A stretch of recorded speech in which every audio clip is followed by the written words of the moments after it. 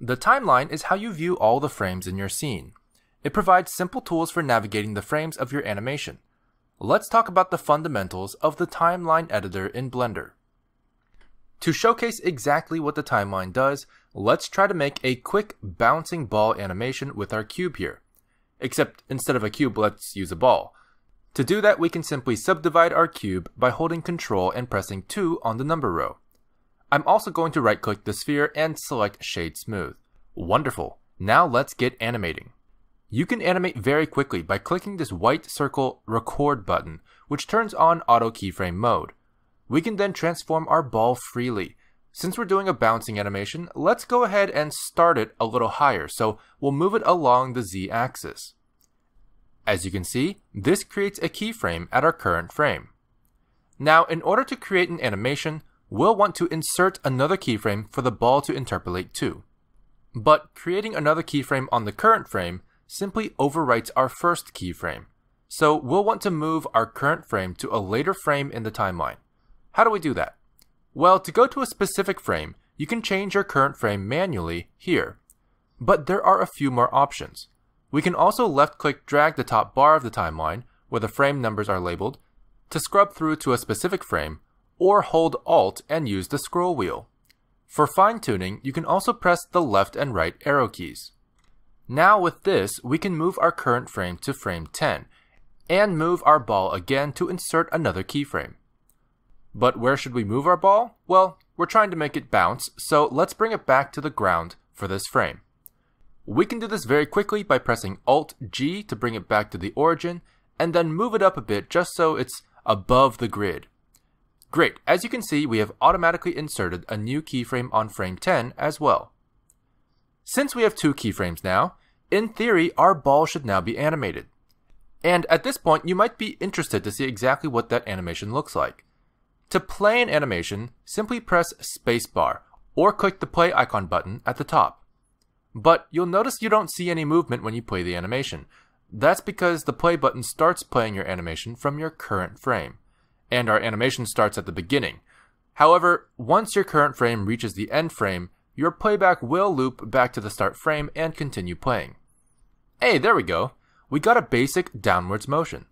But I really don't like waiting that long to see it loop, so let's adjust the loop region.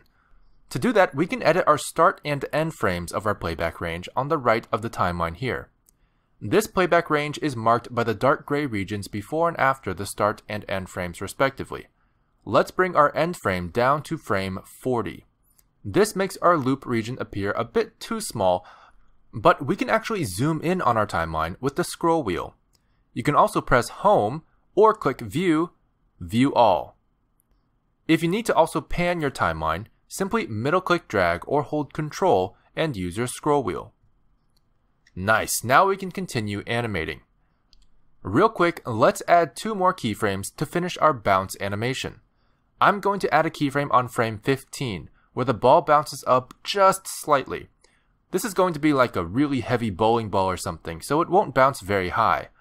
Then, on frame 20, we'll simply want the ball to be on the ground again. We can insert a new keyframe and try to eyeball it. However, that's not really efficient doing the same pose twice manually. Okay, so let's delete that frame 20 keyframe real quick. To delete keyframes, simply select them, right-click for a context menu, and select Delete Keyframes. You can also simply press X or the Delete key. So what we want to do is copy the keyframe from frame 10 where we already have the ball on the ground. Luckily, that's really easy. We can simply duplicate the keyframe on frame 10 and drag it over to frame 20. To do this, you can simply select the keyframe we want to copy, right-click for a context menu, and select Duplicate. Then move the duplicated keyframe to frame 20 and left-click to confirm.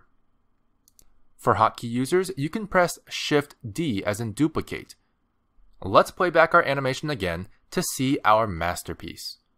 Well, it's got the right poses, but it isn't really bouncing, but rather just moving up and down. How do we fix this? Well, by default, Blender interpolates the keyframe poses with a sort of smooth ease in and out motion, slowly transitioning the velocity of the object between poses. This is usually great, but for us it's working against our goals. Luckily, Blender allows us to change different aspects of the interpolation curve to fix issues like this very easily. To make the bounces appear sharper and more sudden, we can simply select the frames at 10 and 20, the frames where they bounce off the ground, and change the handle type from our right-click context menu. What is handle type? We'll go over handle types in more detail in the graph editor and dope sheet videos. However, just know that if we select vector, our curves for the bounce should be fixed. For hotkey users, you can also press V as in vector to bring up the handle type menu. And as you can see, we now have a bouncy bouncing ball. And congratulations, you've made a quick bouncing ball animation in Blender. But what if we wanted to slow it down a bit? Let's pretend it's going in slow motion, for example. Luckily, with our timeline's basic keyframe manipulation features, that's easy. Simply select all the keyframes in your timeline by pressing A. Then you can bring your current frame back to the beginning and hit S to scale your keyframes outwards from your current frame. As you can see, our keyframes are being spaced out more and more as we drag our cursor. We can also type a number during this process to specify an amount to scale by, so I'm going to type the number 2 and press enter. This will double the scale of our keyframes. This means that our keyframes will be twice as far away from each other, and thus the animation will take twice as long and be twice as slow. Okay, great! Now let's say we want to render it out. Remember the start and end frames we set earlier? This is also the range of frames marked for render output, meaning that when you press render animation, it will begin calculating with the start frame of your playback range, then render each frame after that one by one, and stop after it finishes calculating the end frame. But it also means that we can't easily animate outside of this playback range in case we wanted to edit or insert keyframes. So let's say we wanted to only render the first 12 frames of our bouncing ball animation. But we also want to animate some keyframes a little bit outside of our render range to adjust our animation. It'd be a hassle to keep the range wide for animation, but then change the frame range manually every time we want to render. So for situations like this, there is this stopwatch button. This will switch between using the render range and the preview range for viewport playback. What's the preview range? Well, let's find out. Toggling the preview range on by clicking this stopwatch button will use dark orange to indicate the start and end of the preview playback range. While this is toggled on, the render range will still be visible with the dark gray borders and will still be used for render output, but will be ignored on playback and viewport renders. Now we can safely animate before and after the render range, but keep our render output range the same. So we've gone over the basic timeline features that are required to create an animation. But let's say I'm making an animation and I want to mark a specific frame for timing purposes. For example, I might want to add an explosion at frame 25. Adding markers is a very helpful tool for animators for this exact purpose. To create a marker, simply go to the marker menu at the top of the timeline and select Add Marker. For hotkey users, simply press M as in marker with your cursor anywhere over the timeline. As you can see, a small triangle and a vertical line gets created at your current frame to mark that frame for later. You can rename this marker at any time by selecting it, going back into the same marker menu, and selecting Rename Marker. Then type the name you want, let's call this one Explosion 01, and press Enter twice. For hotkey users, you can press Ctrl M as in marker, but you have to have your cursor hovered over the dark area below. Now, some of you may be wondering why our timeline has been so dark since we added that marker. That's simply because adding markers adds a semi-transparent dark gray section at the bottom of our timeline that allows us to select and transform markers separately from keyframes. If this area is taking up too much room visually, simply expand your timeline just a little to see your timeline range more clearly again by dragging the top border of the timeline editor panel. Alright, now let's create a few more markers for our reference. Let's say here is where I want another explosion. Okay, let's press M to create the marker and Ctrl M to rename it. We'll call this one Explosion 02. But actually, I don't think it's the right timing, so I want to move my marker to a different frame. Simply left-click drag to move it around. For hotkey users, you can also press G as in grab, as long as you're within the dark gray marker region in the lower half of the timeline. Another way to create more markers quickly is to simply duplicate them and move them around. You can duplicate markers by going to the marker menu and selecting Duplicate Marker. For hotkey users, simply press Shift D and, as usual, right-click to cancel or left-click to confirm. And to delete markers, simply select them and press the Delete key, the X key, or go to the marker menu and select Delete Marker. That's great! We've got a lot of tools in the timeline to help us animate. Now we're going to switch gears a bit and pretend that we're animating and the viewport starts to lag a bit. You might also see a red number here during playback. This red FPS number means that your current playback speed is less than the actual FPS, or frames per second, marked in your render settings. There will be cases like this where our scene is so heavy that our playback won't be able to keep up. This will mess up a lot of our timing and speed, as we might end up rendering and find out the actual playback FPS is much faster than what we've been animating with.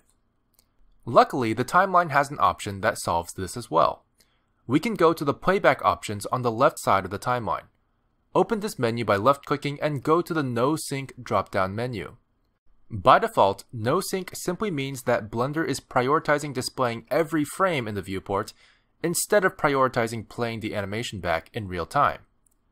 This is typically good for seeing your whole animation without missing details, but not that great for timing purposes on heavy scenes. If you want your FPS and your playback speed to synchronize, even at the cost of dropping a few frames here and there, you'll want to change this from no sync to frame dropping.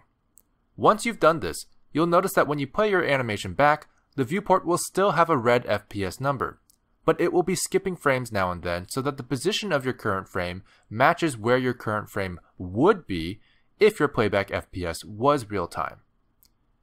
If you're wondering what AV sync is, it stands for Audio Visual Sync, and it's functionally very much the same. It also drops frames, but prioritizes synchronizing your viewport playback speed with your audio playback speed instead of your set FPS playback speed. Now, I know some of you will be curious about how to add audio to your playback, so I've included a blitz tutorial. Here we go. In order to add audio to your playback in the viewport, you'll have to use the video editor. Create a new workspace from the video editing category called Video Editing. We're going to want to add a sound or movie file, so simply navigate to the file in the File Browser Editor on the top left-hand panel. Then, left-click drag the file into your video sequencer. Move it around your timeline to where you want it to be by left-click dragging or pressing G like usual. And now, if you return to your layout workspace, during playback you should hear audio. Quick tips for the video editor: press K or go to the strip menu and select Cut to cut your audio strip wherever your current frame is. Change volume of the audio here, and you can mute the audio in the timeline under the playback options. I also recommend going into the View menu and turning on Waveform Displaying when working with audio files. And that's it for your quick How to Bring Audio in Blender tutorial. Now, back to the timeline. The Keying drop-down menu will give you options for how keyframes work in your timeline. Most of these settings are fine at their default values, but I'll mention a few things here. Your active keying set allows you to restrict what kind of channels receive keyframes when inserting a new keyframe. And the buttons on the right of your keying set are another way of inserting and deleting keyframes. Keyframe types we already went over in the keyframes video. They are essentially organizational labels for your keyframes. But changing your keyframe type here will simply change the default keyframe type for newly inserted keyframes. To change keyframe type of existing keyframes, simply select them, right-click for a context menu, and go to keyframe type to select one. The rest is pretty self-explanatory, and hovering over each option will tell you a little bit more about what they do. I hope this gives you a good fundamental understanding of how to make animations using the timeline.